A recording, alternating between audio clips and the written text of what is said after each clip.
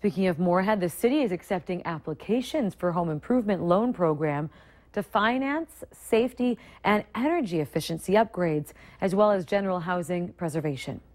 These federally funded loans for income-eligible residents have 0% interest, no monthly payments, and they only need to be repaid when you actually sell or move out of your home.